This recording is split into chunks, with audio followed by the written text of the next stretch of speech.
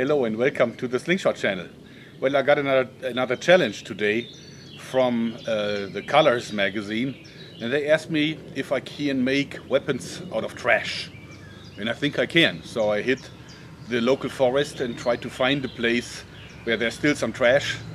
So I found this broken off piece of broom handle. I found some cat food cans. I found this discarded shredded jeans. Took me some time, but I found some usable string. I think that's a clothesline. That's a valuable find. You know, some extra hot crushed chili. Probably too hot for whoever bought it. Anyway, the date is exceeded. But it's gonna work for us. I found this old spray bottle. I'd say there was homemade perfume in it. I found something that people really shouldn't throw in the trash. Batteries. A whole bunch of them. I found a clothespin in good condition. And I did find these used garden rubber gloves. Quite snappy and pretty clean. Let's see if we can weaponize that. Okay, so first we're gonna make homemade pepper spray from the chili. You can also use fresh chili. Just make sure it's very hot. And we're also gonna use the spray container for that. And what else do we need? Well, we need a mortar. And we need something to filter the liquid. We need a little bit of oil, any type. I think this is linseed oil, but you can take baby oil, anything. And alcohol. And I use the only non-drinkable alcohol I have in the house, which is very cheap cleaning alcohol. And also what you need is a few containers of any kind, glasses, whatever. And for your own protection, because this is a very nasty liquid, you should wear glasses. And I recommend gloves. You don't have to use those from the trash though. Okay, now that I'm properly protected, so we start by taking the chili and putting a good amount of it into the mortar. Like this.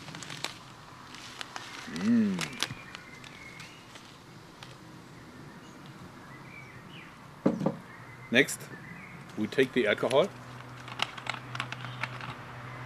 and pour it in so that there's about half an inch of liquid on top of the surface of the chili powder.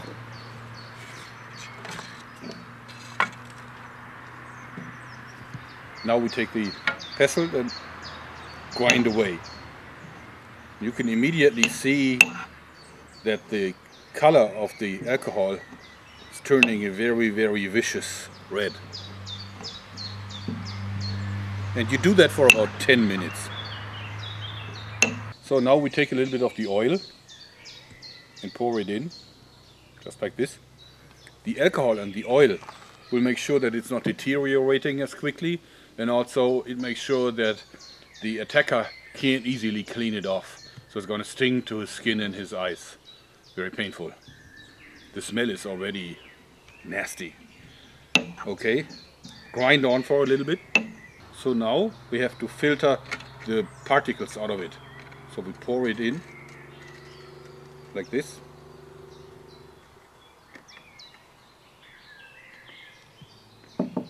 And then we can try to squeeze out the whole thing a little bit like this.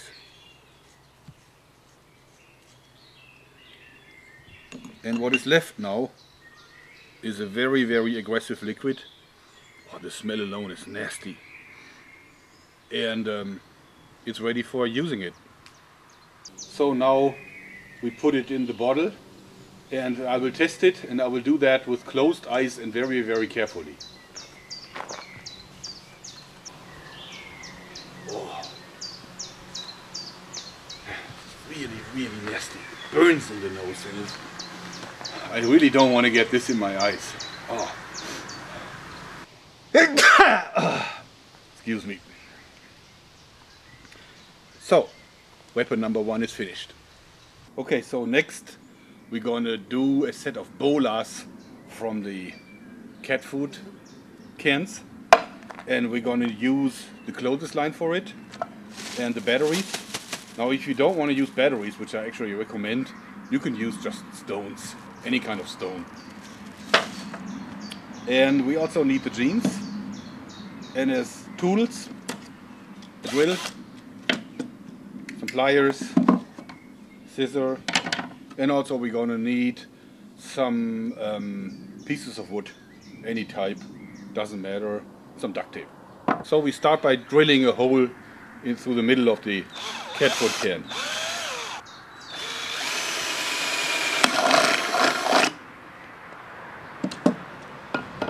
Now take a piece of wood and drill a hole through the middle of it.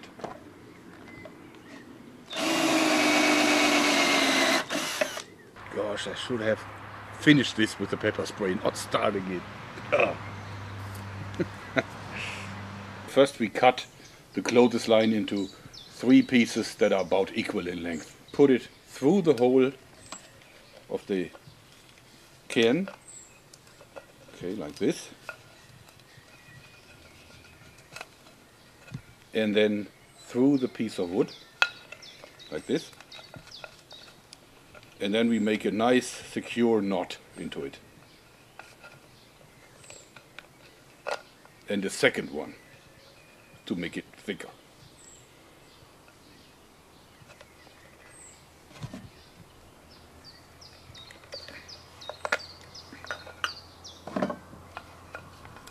So now what you see is that when I pull on this, the knot presses against the piece of wood and the piece of wood presses against the tin can.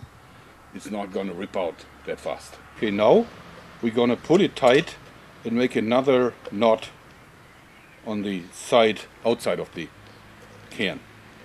Try to make the knot as close to the hole as possible, like this. Now I take the batteries, and again I recommend using stones or something else, because there is nasty liquid in the batteries and you don't want to spill that in your garden, right? Just for the show I'm taking batteries. So that's now full with batteries and real heavy. Now we take the jeans, and what we do is we cut out a patch from the jeans.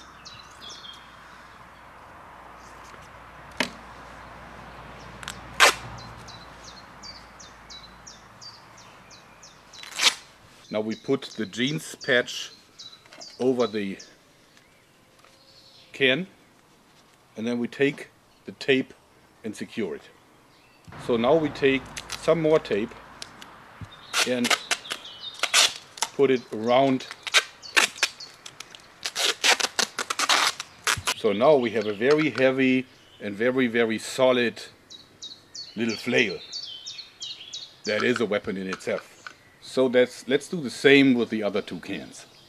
So then you take the 3 pieces of string and you make a knot.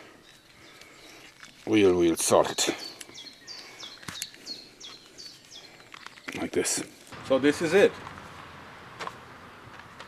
And you can use this in various ways. For example, like a flail. Let me show it. So I'm no expert in throwing bolas, but it works like this in principle. Okay, so next we want to use the clothespin, the broom handle and the gloves to make a crossbow. The idea is that you put the ammo against the end of the broom handle and then use the clothespin as a trigger by shifting the ammo over the edge, like this. So first we turn the discarded gloves into slingshot bands, and we do that by tying a string around both ends. We do that with the 4 fingers, and we leave the thumb out, just the tips of the 4 fingers. Make sure there's not much air trapped inside the glove. Okay, so I tied it loosely around it, and now we're gonna move it to the very end of the glove, because we want to use as much rubber as possible, and then we tie it like this so it can't slip out. Okay, and then we simply tie a knot in the end, like this. See here. And we do the same with the tips of the fingers, like here. And now what we have is a slingshot band. So I finalized the weapon for you. It's easy to explain. You see, I simply use 2 screws to attach a piece of wood underneath the end, which I filed into shape a little bit. And I took a piece of string and a nail to secure the clothespin. And the bands are simply held in place with a little bit of office rubber. You can also use string or tape for that. Just the knots hold them back. And I use a normal pouch cut from a piece of leather or textile. Just make sure it has a big center hole. Okay, now to test it, we'll fire a hazelnut. And we put it behind the pouch here. And make sure everything is nicely centered, like this. And then we can crack the hazelnut by firing it against the wall, like this.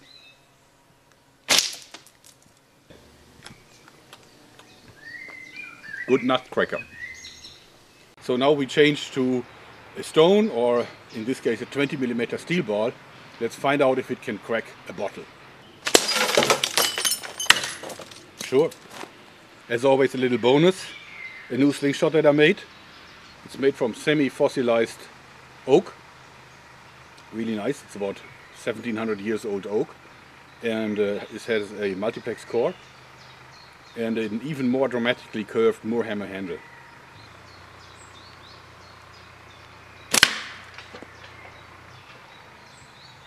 This is a short video clip for my friend Brandon from California. Brandon wants to shoot grapes with a slingshot to break a record. And I tried to find the best way how to do that. So here we got some grapes that are really soft. I mean, they're not really fresh anymore. The key is you have to cut the rubber right, and I did that. You have to use a very large pouch and put the grape in here and the pouch around. And then it is important that you hold the pouch, not the grape, because otherwise you will simply squeeze all the juice out of the grape and it's messy. And then you draw out like this.